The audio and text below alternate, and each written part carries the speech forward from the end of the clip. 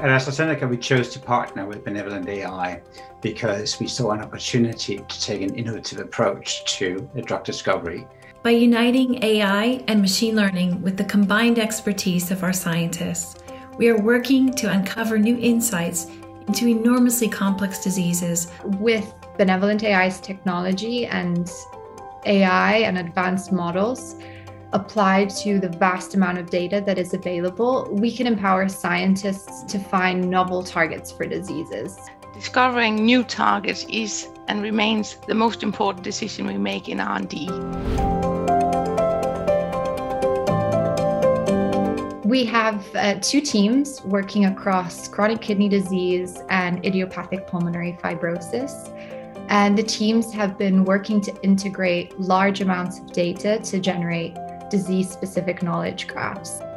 Within the last year, we have had game changers for the CKD patients, with new standard of care coming and being available for the patients very soon.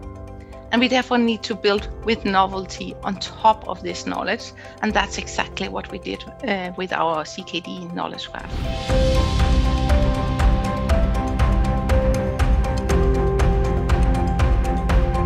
AstraZeneca selecting their first AI-generated target to enter their portfolio is a phenomenal result in itself. It's really why we've started this collaboration to find novel targets for diseases. It's really exceptional how we have now taken new targets with novel biology into the renal portfolio in AstraZeneca.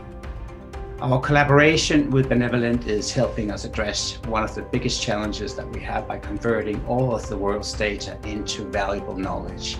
What lies at the heart of the partnership between BenevolentAI and AstraZeneca is the belief that the path to better medicines lies in deciphering the complex code underlying human biology.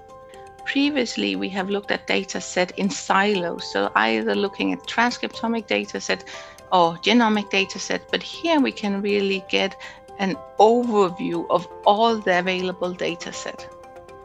I do feel that by having both that balance of dry and wet lab biology together with the agile approach to running projects is transforming the culture of target identification. And I'm really excited about what that will bring for both the existing disease areas of the collaboration for the future, as well as into new potential areas.